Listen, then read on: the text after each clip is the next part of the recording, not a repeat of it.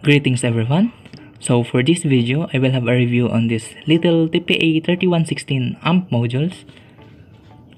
Again, I'm not sure if this is an authentic Texas Instruments IC, and this board is rated at 50 watts per channel, but I highly doubt it because it doesn't have a heatsink.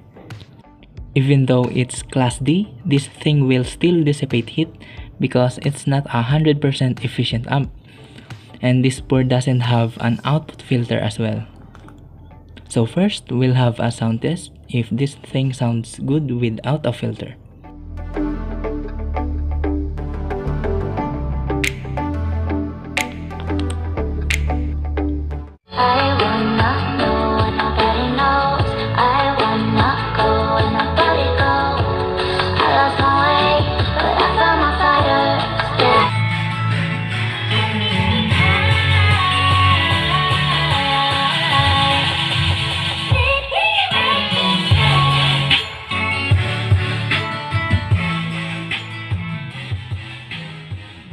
I'll discuss the sound quality at the end. For now, we'll do the power test.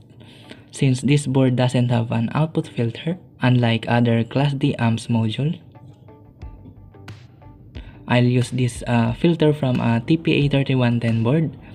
This is the schematic diagram for that filter. I will load both channels with 4 ohms load to see if this thing can survive without a heatsink. Now, to differentiate the outputs, without a filter, the output audio will include high frequency switching. Although you'll not hear any of it because it is way above the audible frequency, but it can contribute to the output as distortion. Now, this is the output with a filter connected. Upon testing, I've noticed that using a phone as an audio source, the output doesn't reach clipping point. I also noticed two 1 kilo ohm resistor connected between input and ground, making the input impedance around 1 kilo ohms, which is pretty low. You see, this phone here is on its maximum volume, but at 12 volts, the output is only around 3.4 RMS. With 16 volts, the output is almost the same, and even at 20 volts of input. And with higher voltage input, the chip gets very hot, with an output power of around 3 watts RMS per channel. That means they've designed this board to have a low gain to prevent the chip from overheating because it doesn't have a heatsink. Now, to drive this thing up to clipping point, you can either use a preamp with it, or you can increase its gain by removing these two 1K resistors here, and by replacing this 100K resistor with a 75 kilo ohms one, and this 20 kilo ohms with a 47K resistor. These are the resistor value for the gain setting. You can get those resistor values if you have a broken TPA3118 board. I'll use this as an audio source. It does have a maximum 2 volts peak-to-peak amplitude. I only removed two 1K resistors for the test. Now for the 12 volt supply, there's clipping.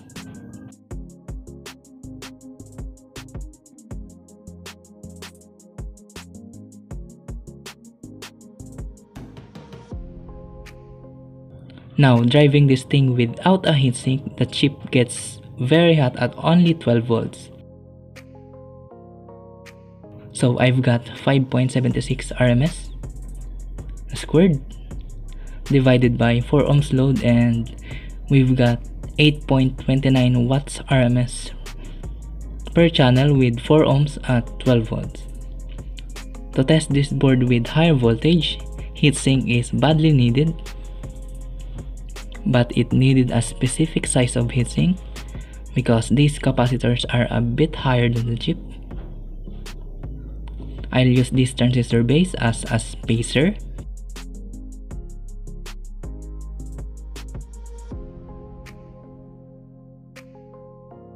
Now the heatsinks attached.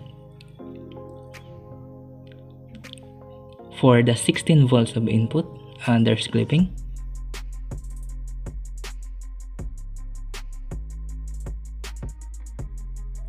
I've got 7.54 RMS squared divided by 4 ohms load, and we've got 14.21 watts RMS per channel at 16 volts.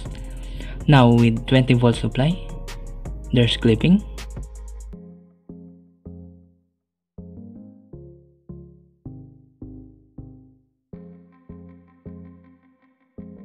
I've got 8.85 RMS squared divided by 4 ohms load, and we've got 19.58 watts per channel.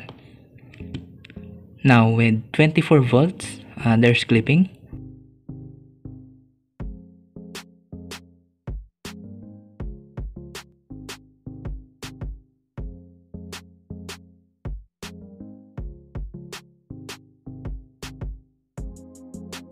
So that was 8.95 RMS squared divided by 4 ohms load, and we have 20 watts per channel at 24 volts. Now it's almost the same with the 20 volt supply. Probably some current limit is kicking in with the chip. The heatsink got hot, but not that hot to touch. With a heatsink attached, this board survived at 24 volts, outputting a total power of 40 watts RMS with 4 ohms load.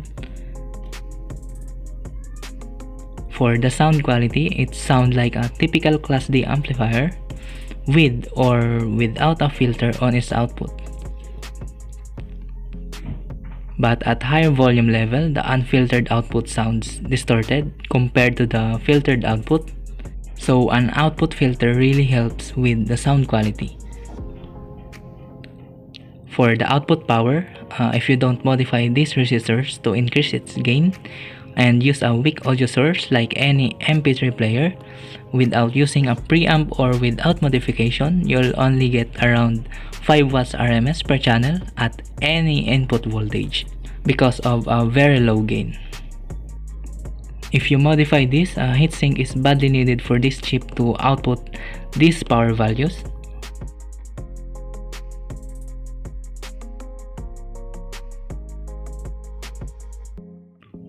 For the price, I bought this at 87 pesos. That's less than 2 USD.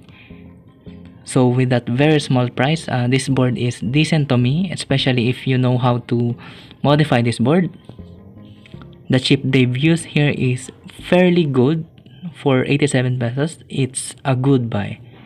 I'll rate this board with 8.2. That will be all, and if you have questions regarding this review, comment down below. Give it a like, and we'll do something else for the next one.